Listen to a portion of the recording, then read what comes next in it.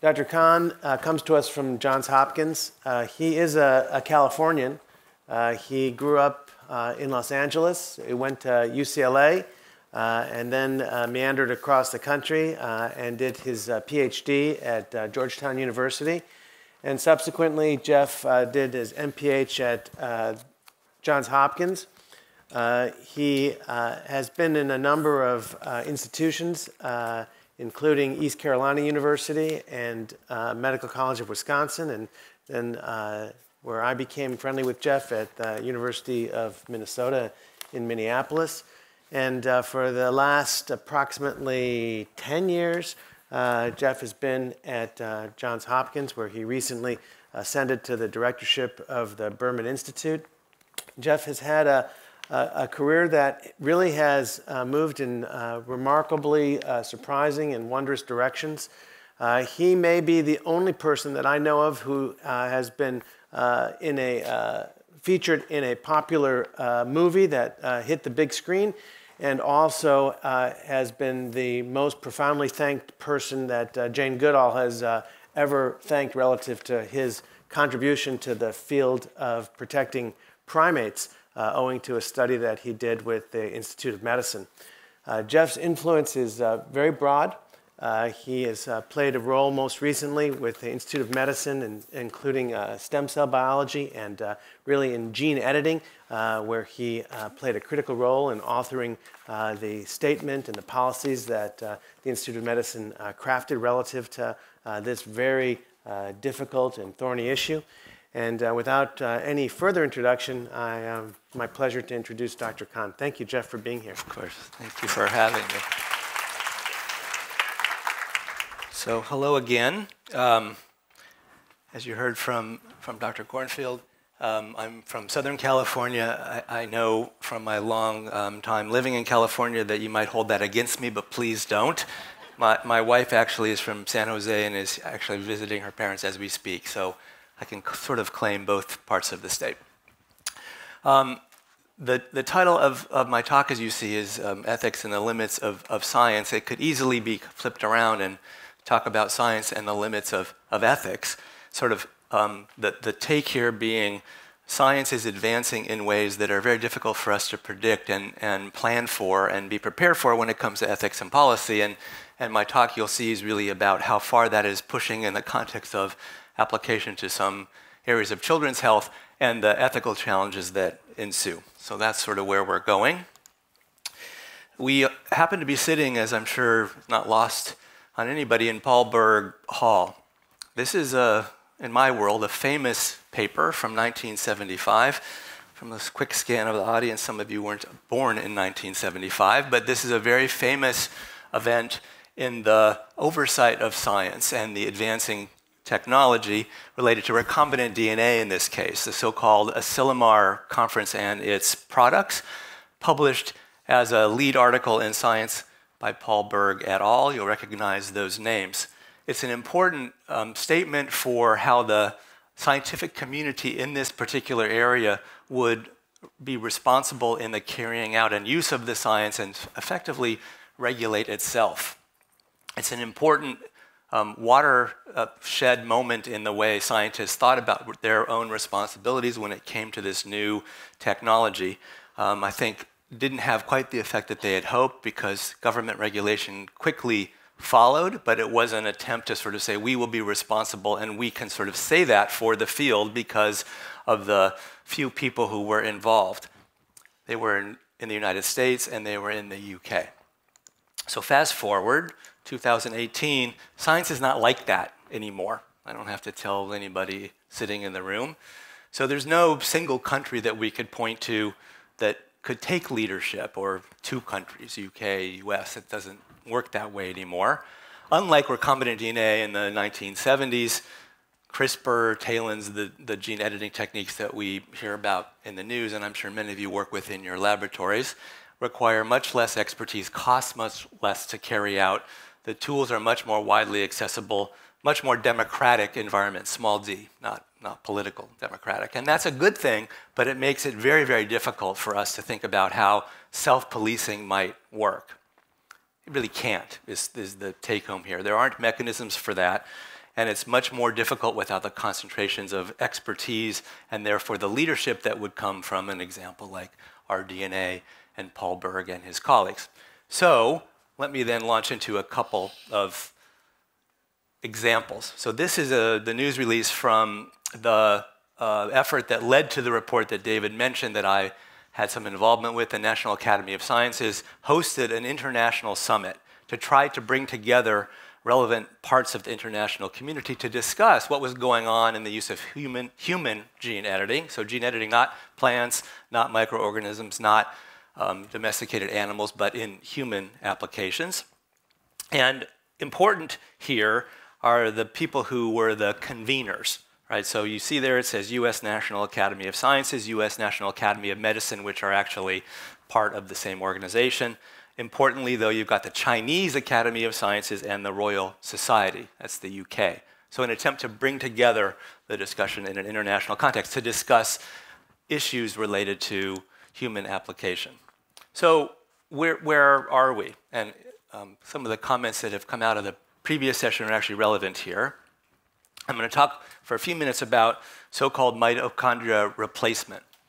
So I heard one of the questions from this side of the room about mitochondrial DNA diseases of senescence that may be related to mitochondria. This is a story about people who know, women who know that they run the risk of passing on mitochondrial DNA disease, and so they have really no option to have genetically related children who won't carry that disease or suffer from that disease except for some very novel reproductive technologies, and that's what I'm going to talk about in a second. And the question in this context is, when is it ethically permissible, if ever, to begin clinical trials of a technology like this?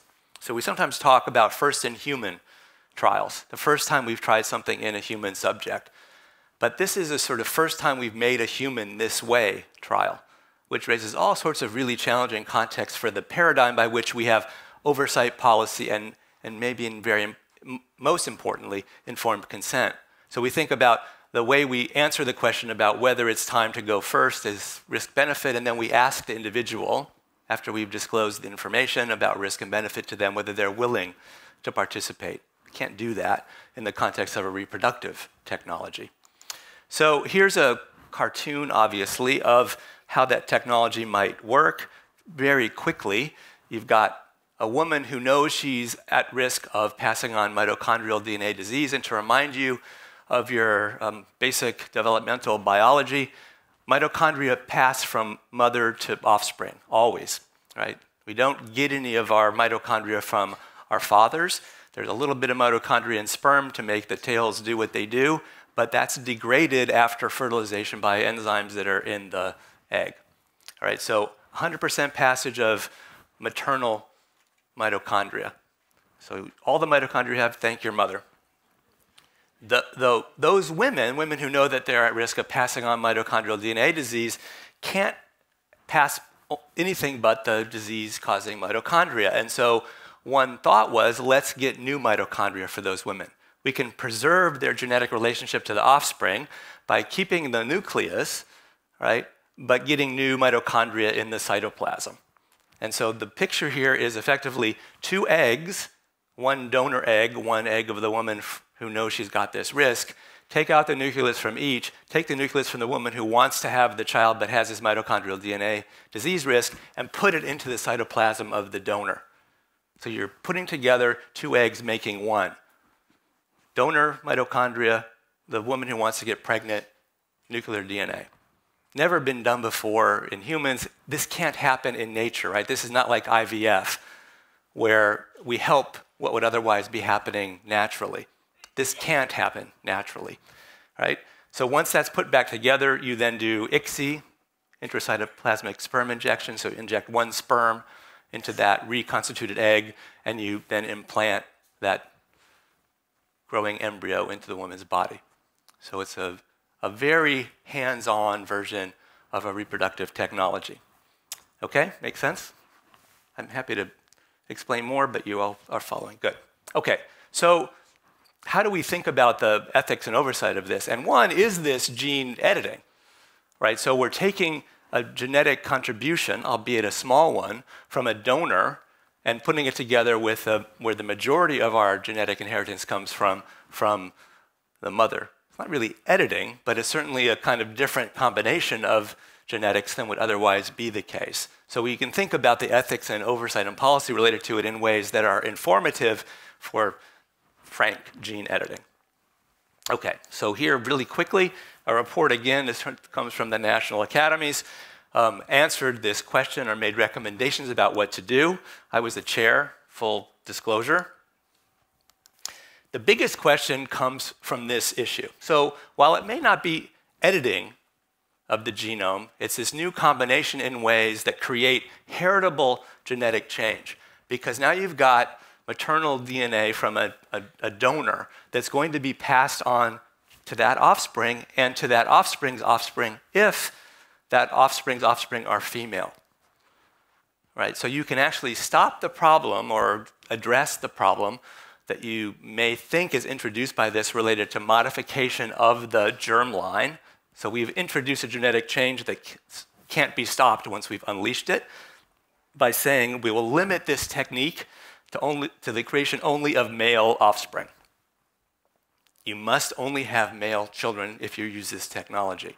Seems like a kind of odd place to end up, but that's one of the recommendations of this report, at least until we know more about what happens to children who are born this way if we go forward. Other aspects, as you see here, I won't talk about them all because I just don't have the time, but we can talk during the comments if you like.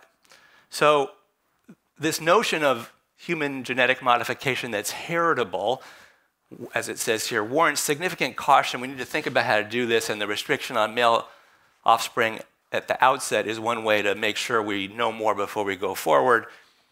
But it still seems like an important enough goal, prevent the transmission of mitochondrial DNA disease and help families have children that are genetically related to them. I should have said at the beginning, there are ways for women who have this risk to have children, they just aren't genetically related to them. You have donor egg, so you don't do the reconstitution part. You just get a donor egg, fertilize that with partner sperm, and have a child that way. Can adopt, go childless. There are options, it's just they aren't options that these families find fulfilling or satisfactory. So I've said this, the point being limiting to male offspring breaks the heritable genetic change problem, and that's one way we might address this. I will say the UK has gone forward in this area ahead of the US, and they find this restriction unacceptable. So we've got a policy difference already, in that in the UK they're going forward without limitation on gender selection for the offspring in the hopes that they will do it in a careful, slow, one-at-a-time way and learn enough as they go not to confront a problem of this heritable genetic change in multiple generations. They'll know much more as they go forward such that they don't need to restrict at the outset. All right. So there are ways to address what are the ethical issues, the biggest of which is this problem of affecting the germline.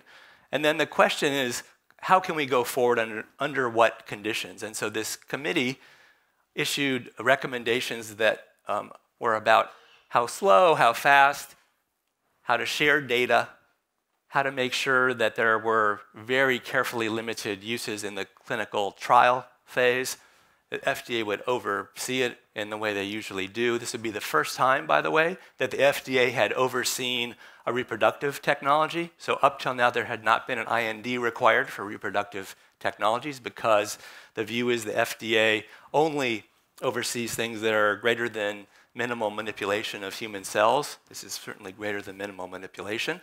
And so they asserted their oversight authority for the first time in the context of a reproductive technology. It's an important kind of landmark. All right, I'm going to jump ahead just because I'll run out of time otherwise. So some conditions as we go forward as sort of guiding principles. And this will be relevant not only for mitochondrial replacement and the clinical trials of that technology, but as we move into gene editing in humans. So we need to be transparent, public about the sharing of information, There should be protocols deposited in places that are common. So part of the challenge here in these kinds of examples is there will be very, very few cases at any one place. And we won't be able to learn enough from the very few cases if we don't pool information from across not only institutions, but countries. And that's an important and somewhat difficult thing to do at the moment.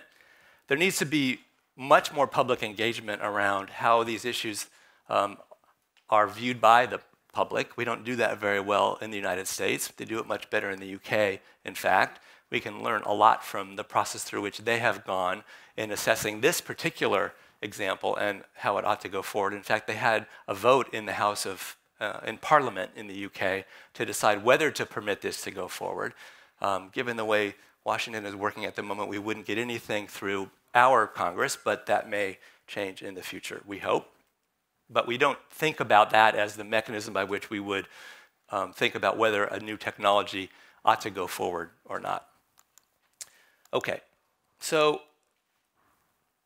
in December of 2015, so that's Obama, still a post-election, pre-inauguration, seems like eons ago in terms of what's happening and the speed at which things are happening, but this was not that long ago on the calendar.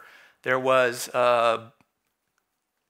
information, I would say a restriction inserted into the budget bill to the FDA, which said, you, as the FDA, may not receive a license application for an IND for any technique that either modifies a human embryo or relies on the modification of a human embryo. So MRT is actually not permitted in the US, end of sentence, which puts us in a really interesting position. So UK is going forward, as I've mentioned.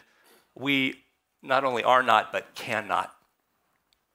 And that applies also to gene editing of human embryos, but people aren't proposing to do that quite yet, at the clinical level, at least in the United States. So we're stopped. And unless that restriction is removed from the ongoing budget bills, that will be the reality of the United States policy. And we will begin to fall behind in areas like this, which I will say, having talked to some members of Congress about this, they're more concerned about that last part of what I said. We will fall behind. It's kind of not competitive in the area of science anymore. They're much more concerned about that than they are about the ethics of the thing that's being restricted. So at some point there will be a tip, I would predict. Okay, so we have this restriction in the US. However, people are innovative, ingenious, and so a clinic in New York, led by a guy named John Zhang, opened a satellite of that clinic in Guadalajara, Mexico.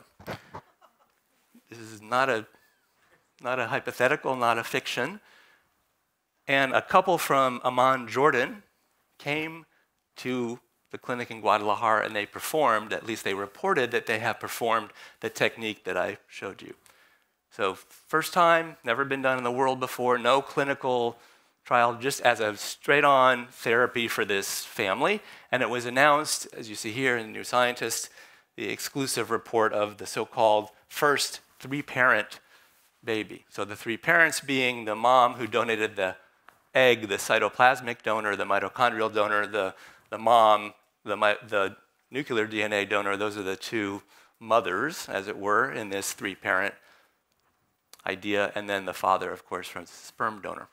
Now, I would push back on the three-parent part because the contributions are very different and have different meaning, but that's obviously headline writers at work. Okay, so absent or in spite of this public health service restriction on any consideration of such things, somebody figured out a way around it. Let's go to a place where there are no rules. So the problem there isn't so much bad actors, although that's part of the story, it's that prohibitions give people incentives to behave that way. So prohibitions are a really, really bad idea. Restrictions are great. Let's do this in a way that's responsible under very careful oversight, which may feel like restrictions, but at least it allows us to go forward, which is the UK model, by the way. And so banning stuff means people will go places where they can do what they want anyway. All right. Coupled with that, now we move into frank editing of human embryos. There was a report, which I'm sure you all know, that Chinese scientists were claim they were successfully able, at least they tried, and thought they got some results related to the editing out of a thalassemia gene in vitro embryos. Not destined for reproduction, not destined for implantation, just in vitro, but human embryos nonetheless. That's something that would not likely happen in the United States, at least not at the time this was done. This was sort of the bow shot that led the National Academy in the US, the Royal Academy in the UK, and the Chinese Academy of Sciences to say we need an international summit. And so they're sort of taking the same thinking and taking the tools that are now more widely available and applying them in human contexts. This is just a screenshot of the report that David mentioned. Came from the combination of the academies that I mentioned before on what to do about human gene editing in terms of social policy and ethical implications. All right, statement of task here is important only for that boxed thing at the bottom there, which is in addition to focusing on US policy, the committee, which I served on, was tasked with creating international guiding principles, or principles that could guide international behavior. This is a real challenge. There isn't an example of that working in any other biomedical context. We don't have treaties that cross international borders about how we will and won't behave when it comes to biomedicine. And so this is sort of a tall order, at least if you think about it being anything more than kind of hortatory, you shall not, or we will try not to, or we'll be responsible and behave well. So here's what we ended up doing. Recommendations are there. Look them up at your leisure. So here are the 7 principles that were identified as being the ones that were relevant, and that all countries that want to make policy, that's that funny shaped box there on the right, says any nation considering governance, so taking principles and turning them into governance is the act of policy making, it really should incorporate these principles and the responsibilities that then flow from those principles into its regulatory structure and processes. So I could give an hour-long talk about the 7 principles here. I won't do that. You can see them. They're very high level. And as you start to articulate them and figure out how they apply, there'll be some very clear differences among the parts of the world in terms of their commitment to various aspects. Promoting well-being seems like an easy one. Transparency is easier in some parts of the world than in others. Do care, which means be cautious as you go forward. Being responsible in the way you handle science, that's reporting what works and what does not. Respect for individual persons, well, that carries a lot of weight in the United States and also in the UK, not so much in China. And then that's not to cast aspersions on how Chinese think about that as a societal value. It's just different, right? And so there will be interesting issues as these start to get applied and policy gets made in reference to them. So this will be the sort of wrap up here, and then we'll have time for some of your questions and comments. So I've already sort of signaled this. Principles like those that I've shown are not the same as governance. Far, far, far from it, in fact. And as you sort of start to get into the weeds of governance, you find all sorts of disagreements about even what may be the level of principles. And translating those principles into governance requires, you will have undoubtedly conflict among some number of even the 7 principles when you start to make policy about them. And so you need to privilege some over others. Respect for persons in our context would likely trump a lot of other things. Not so in places like China. And so societal, as it says here, societal and cultural differences could lead to significant differences in governance informed by the same set of principles. And if the aim here is to try to create some kind of semi-harmonized environment by which science can go forward, that's the goal, right? Not to restrict, but to help things go forward in a responsible way that we can all benefit from, we need to really dig down here on this particular aspect. And then there'll be cultural differences and different weights accorded to things like public engagement. And the Chinese member of the committee on which I serve said very openly, how would we engage a public of 1.2 billion people? How do you even think about doing that, right? How do we do it with 300 million? let alone times 4. So really big challenges if we are serious about what that means. And then people will find places to go where they can get what they seek, like the Jordanian couple going to Guadalajara, and that will create incentives for people to create opportunities for them to come, right? It's not just demand, it's supply, and those things obviously go together. And so even within this idea of, yes, let's all harmonize, there's an incentive, a motivation to maybe skirt the rules a little bit so that we get an advantage and people come to us rather than go to you, whatever that means. So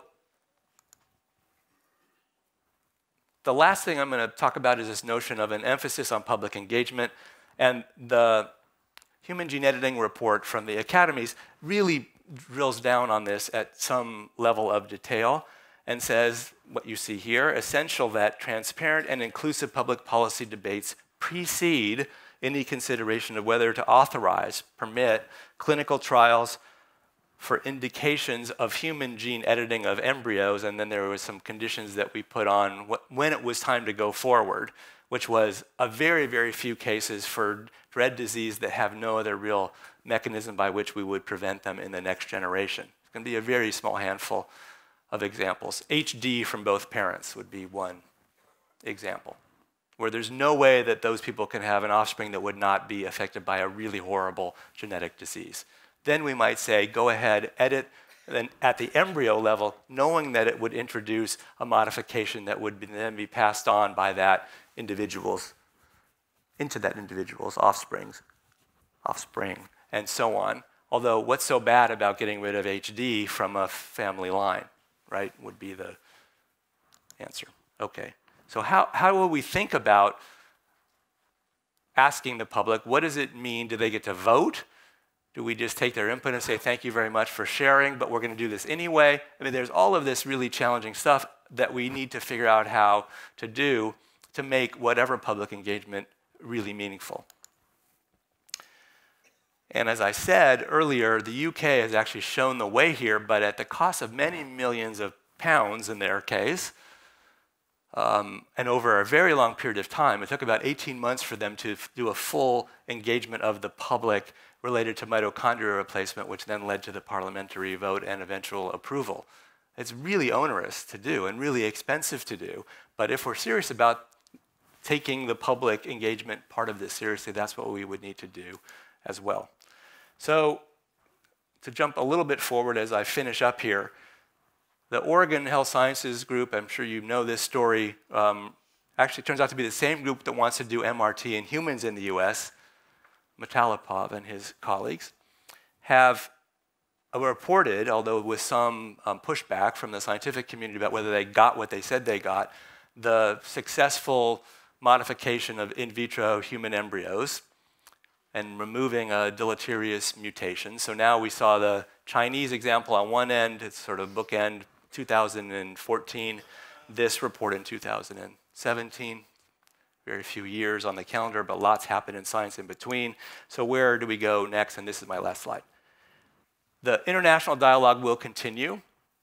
There's supposed to be a meeting somewhere in China, calendar 18, probably a little aggressive, maybe it will be early calendar 19, to carry on the work that was done at that first international summit in 2015 and the recommendations from the report I've mentioned, further articulating the principles that I gave you a very high-level summary of, trying to get to something like international norms, so some harmonized approach to this, and then from that will come state level, that means country, not states like California versus Maryland, country level development of policy, which would then lead to real oversight with enforcement and teeth. So lots of work to do between now and then. I guess the good news is people are working on this and taking it seriously. And so with that, I will stop and we'll have time for some questions and comments. Thanks.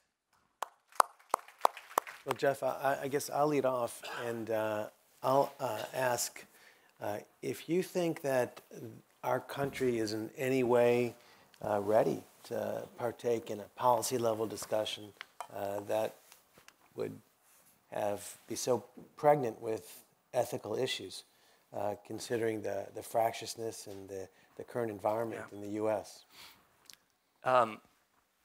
No, I guess is the really short answer to that question. And so the question is, where does that conversation happen if it's not a sort of full, engaged public debate? And there's been a lot of criticism, and I think rightful, that these decisions are made inside of closed conference rooms in Washington, D.C. By so-called experts. And so I will say I'm as guilty as anybody because I'm at those tables. But for the mitochondria example, we actually, during the course of that committee, held many open public sessions and heard from women and families who were affected in ways that at least a slice of the public that was relevant had an opportunity to really inform the thinking and the process. Now that may be, in a way, worse, right? Because you're getting a kind of biased delivery or injection of information about why this is important without hearing from the folks who might say, that may be important, but there are other ways for these people to have children, and it isn't appropriate to be mucking around with human embryos in this way. Obviously, by my saying that, we were sensitive to the other side of the argument, but you sort of have to give voice to the stakeholders that matter most and are willing to show up and talk. That's what we have been doing. I don't think that's sufficient. And so how to do that better?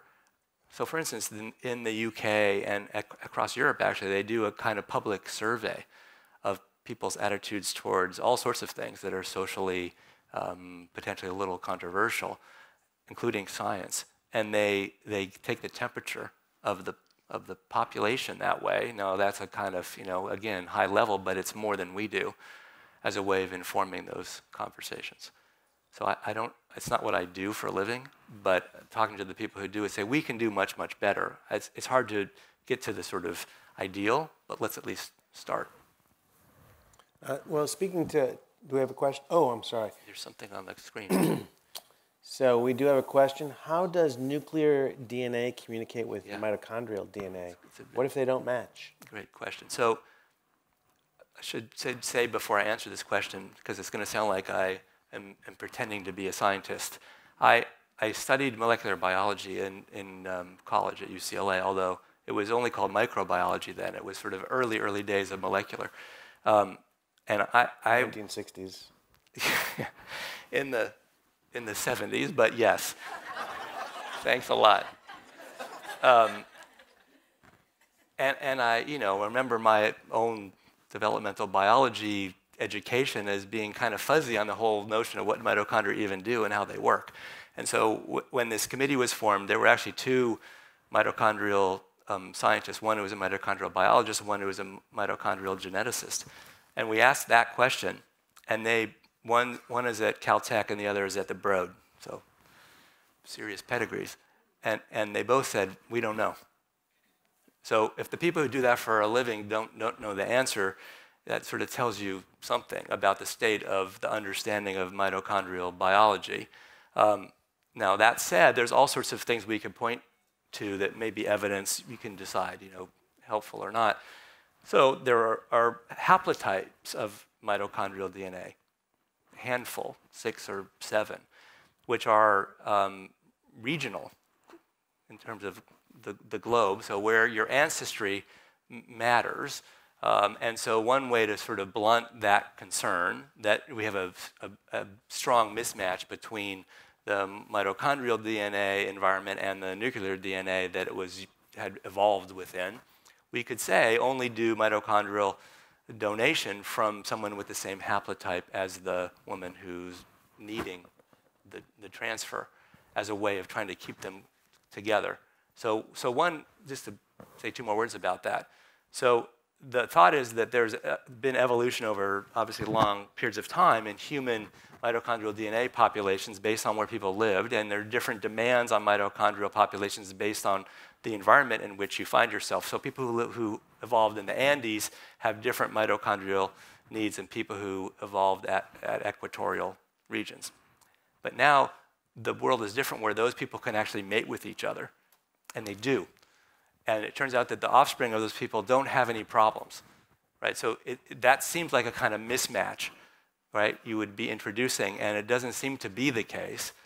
And the only bench lab evidence of what happens when you get really strong and forced mismatches is in Drosophila, where you can make the male offspring sterile. But that's about the only negative effect they've been able to introduce. Now, it's hard to measure, brain effects in Drosophila, whether you've made them less cognitively able or something, because that's one of the theories. And that's part of the challenge in this area. There isn't much science in bigger, larger animal models. There's been a handful of primates born after MRT, literally a handful. And so you sort of ask, well, what's enough animal data before we go first in human? Great. I think we have a question on the left.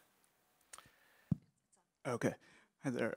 You had mentioned, Yeah. with mitochondrial replacement therapy and many other new therapies, as we create, as children are created with these technologies and might be the first of their kind, you mentioned it's important to study them in a controlled way, and looking at these individuals, they offer a lot to science and society in terms of how we understand what these new technologies are doing.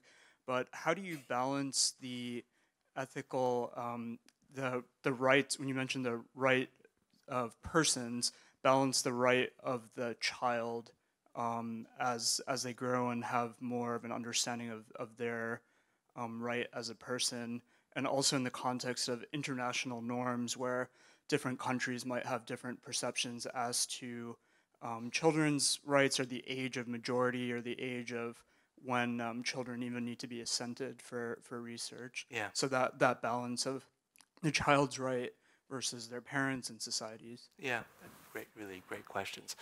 Let me try to answer that two ways.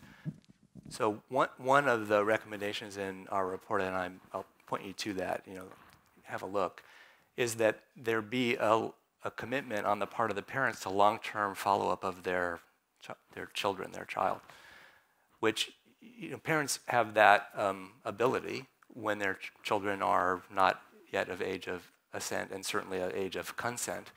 So what happens after the age of consent? You can't force somebody prior to their existence to be a long-term research subject, right? And so, with full understanding of that, there needs to be some way to collect data. And one of the problematic things about the MRT case is that the data you want has to do with reproductive age of the offspring. And so that makes it all the more challenging and difficult. But if we can't collect it, then we really have no way to go forward. So this is sort of uncharted territory. And whether the FDA could, as part of its approval, include that, right? They seem to think not, but there's going to be some conversation, if they're ever permitted to accept an IND application, there will be some conversation about how far they can go as a condition of approval certainly in the clinical trial phase, and maybe even in the approval of the technology phase. So that's sort of unusual. The other thing to say is that there's a kind of, this is now my philosopher's hat, a kind of a metaphysical puzzle here, in that how do you describe what MRT is? Are you curing a disease or preventing it in an individual person? In other words, would it be you with or without the disease? Or by MRT, are we actually creating a different person than would otherwise have existed? Because if it's number one, it's a kind of easier risk-benefit, right, construct. If it's number two, then how do we trade off, right, the benefit of being a new person versus the fact that the person who would have existed doesn't get to exist? We don't have any way to answer that question as a matter of policy, certainly. And so even answering that question is impossible. How would we know? You can't do a trial where you would control such that we would learn the answer to that question.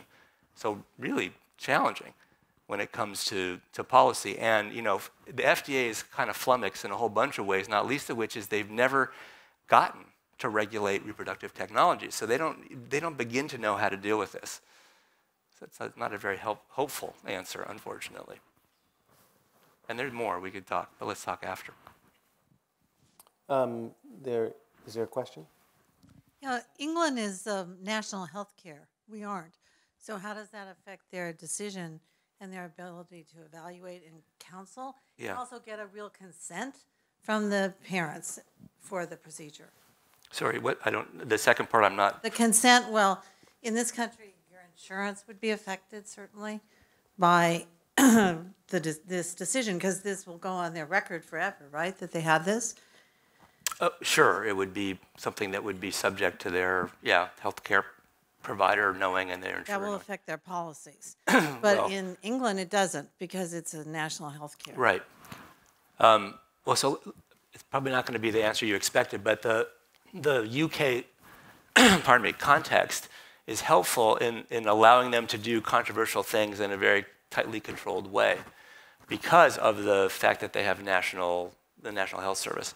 And so they also have something that regulates the creation and use of human embryos by whatever technology, which is called, believe it or not, the Human Fertilization and Embryology Authority, the HFEA. It sounds a little Orwellian, but it exists, and it actually is a helpful means of being able to do things that seem very leading edge and controversial in a controlled way. So they actually have made a decision to license MRT to one clinic and one patient at a time, go forward, assess the results before they issue another license. So it's a one-off. In the US, we have an FDA that goes through a very laborious and tightly controlled process, but once it's through the approval, it's then open and available. We have a bottleneck at that one point. So we don't have the kind of longitudinal oversight and control that the UK can assert because of their National Health Service. We have a one-time approval through the FDA, which may take a long time, but once you're through that, you then have this problem of off-label use, right? How do you control for expanded use in ways that were not envisioned? So the UK is in a better position actually to deal with this. In terms of the sort of whether this shows up in your record, I think people would want this to be covered. It's going to be extraordinarily expensive, and so they will, I presume, appeal for coverage rather than try to hide the fact that they're doing it. That would be my guess, but maybe that's wrong. I guess we'll see. There are two questions that have been come up on the prompter, and I'll just combine them, Jeff. And one really concerns how long is long enough for follow-up, and when do we declare sort of success or failure? And the second is sort of related to that, which is what do the guidelines say relative to judging outcome? Yeah. It's really hard to know the answer to those questions, and part of it will be a learn-as-you-go model, which is increasingly something that the scientific community is more comfortable with.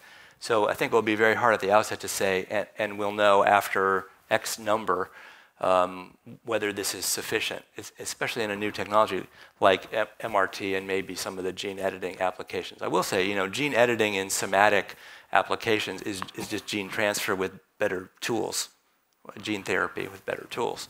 And so there's a long-standing process through which companies and academic researchers must go for approval to do those in humans. So it's really only using new technologies to follow that same pathway. It's the modification of embryos that is much more challenging to figure out how we measure results and better or worse outcomes.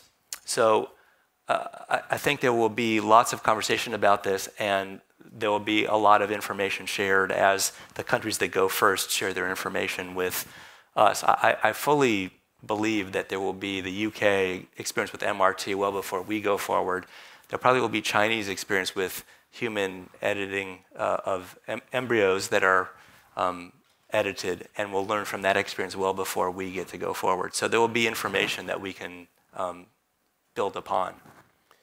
Jeff, I have a question that kind of turns everything a little bit on its head. You've been in the field for a good while, and we've seen that there were a lot of fears relative to how fetal tissue would be used. There were fears about how this in vitro fertilization would be used. And we now see fears relative to how gene editing might be used. So many of what we formerly considered fears have now proved true. We've moved the field.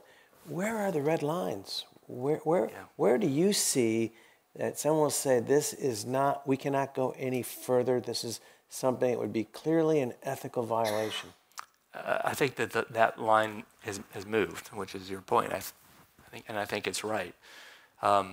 So there's a few aspects of that. So up till this human gene editing report, and I should have said Matthew Porteous, one of your colleagues in pediatrics, was a member of that committee with me and was an active participant in the discussions about this question. So there had been a bright line prohibition on modifications that would be heritable, no germline modifications. And that has been, it still is the policy of the NIH, by the way, so it may be kind of a moot point here. But the argument in the pushback was, well, what are the reasons for that? And the only thing people could point to was it's too uncertain. The results of things that modify the germline are too uncertain.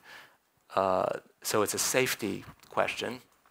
And we can't control it in ways that we can be confident that when we introduce it, it won't lead to really unexpected, untoward results. And so the folks who are doing work with gene editing say we're in a much better place in predicting some of those things now and have confidence that we can get the benefits with much lower levels of risk. So if that's true, the argument wasn't made about the sort of foundational ethical impermissibility of germline modification, at least wasn't made well enough. And so if that is the red line we want to maintain, there needs to be a better argument about why it's not ethically permissible. And so then you get into things like shorthand. It's wrong because it's playing God in ways we ought not. And that's shorthand for lots of different kinds of arguments. And if that's a good enough argument for saying when we should and shouldn't go forward, we would need to flesh that out. There's an argument that's actually much more tractable in Europe than it is in the US about the inviolability of the human genome, that it's some kind of a inheritance of humankind that we shouldn't alter. Doesn't resonate much with me, but there's something called the Oviedo Convention that the Council of Europe has many signatory countries in Europe about which effectively endorse that and would therefore mean there is no permissible way to introduce a genetic change that would be passed on to future generations. So it's a way of making an argument against germline modification. Now, on the flip side, we've said there have been lots of examples, and I think you're alluding to this, where the introduction of new controversial technologies first met with kind of revulsion, kind of a yuck factor. And then we gradually get more used to it to the point where we clamor for more access because the supply is too limited for the demand that gets created. And the question is, are we on a trajectory like that? And if so, when have we crossed the line in a way that you're suggesting we ought not? That's the work that really needs to be done. And I wake up every day and get to talk about these kinds of things. So I'm lucky that there's the scientific advances that press on these questions in ways that I hope we can be helpful. I don't know if you all saw the story this morning about the baby that was born 4 years after, I don't know, was it his or her parents had died. So a frozen embryo was implanted into a surrogate 4 years after the parents were killed in an accident. And my wife said, do you know this case? I said, no, but that could never happen in the US. Where was it? It was an Asian country where the parents of one of the deceased biological parents wanted to have grandchildren, and so made a plea for the frozen embryos to be implanted into a surrogate so they could have their grandchild. Wow. So there you go. It's not exactly the kind of thing you're asking, but that's what technology permits us to think about and potentially do in ways that we couldn't before.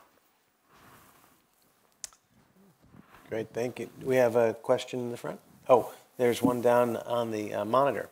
There is one on the monitor. Jeff, if we were to offer this treatment to families, what type of screening and counseling and education would be required, and how much regulatory oversight would be required? That's a great question. So assuming that that's about mitochondrial replacement, so among the recommendations that were made to the FDA, and I should say, so that report has very detailed recommendations about what steps and in what order and how they should be done. And the FDA was ready to adopt and enact them all until this change in the budget bill happened, and then they were caught, sort of stopped dead in the water. So among the conditions and really restrictions that answer this question was that it needs to be a disease that you know will be passed on. So there's varying levels of certainty of mitochondrial DNA disease passage from mother to offspring. So there are some that are nearly 100%. So that would be one condition. Second, it needs to be a sufficiently bad disease that it's worthy of this level of intervention. And then there needs to be this follow-up that we were talking about before from the question on that side of the room. And so, those are pretty heavy conditions. And if people are willing to accept those and then go through the process of informed consent, we've never done this before. We don't know what will happen. There's a lot of risk here. Are you willing to accept that risk on behalf of your future offspring and go through all of those stepwise? Now, I will say, all women who came to testify about this said, I would do this, tomorrow if you let me, because I have X number of children, all of whom have this terrible disease. I don't want to do this again. And interesting, they said, and if you will not let me do this, I'll just keep trying to have more children. So it was sort of, I'm going to hold you hostage, society, and keep having children who have this terrible disease until you let me pursue what I want. Seems an interesting way about it. Jeff, one question on the monitor, and then I'm going to ask you the final one. What worries you most about healthcare right now? That not enough people have access to what they need. I mean, that's the easy answer. The difficult answer is what to do about it, of course. And the Sturm and Drang going on in Washington is really, really sad to watch. I spend my days working in a place that's about as different from where we're sitting in Palo Alto than any place could be, where the community in East Baltimore doesn't have access to basic health care. And we sit at Johns Hopkins providing, some of the world's best. And that's a horrible thing to walk into every day. And we at Hopkins, and I know you two here at Stanford, treat everybody who needs to be treated, but it's not the right way about the answer to that question. So, the obvious answer to that question is we need to do better by the citizens of this country, whereby we spend the largest proportion of GDP by percentage in the world on healthcare, but people don't have access. Thank you for that answer. I'd just like to close with just one question that really you can probably answer best of anyone. Tell me a little bit about your thoughts regarding what we can do relative to large animal work, especially relative to primate biology. It's kind of relevant to this particular topic, and you can share with the audience your expertise or insight into this area. Yeah, so David mentioned the Jane Goodall reference. So I chaired what was then the Institute of Medicine, now the National Academy of Medicine. There was a committee that the NIH asked to be convened to determine when chimpanzees needed to be used in biomedical research. And the criteria that got articulated were then adopted as policy of the NIH, and they decided, you may remember, at the end of 2015 to no longer fund any more work using chimpanzees.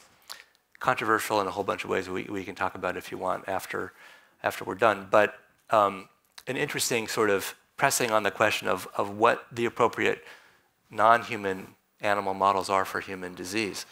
And there's a sort of crisis, as you know, in translation from non-human animal research into human health. And so I think one of the good things that's happened is sort of forcing that discussion.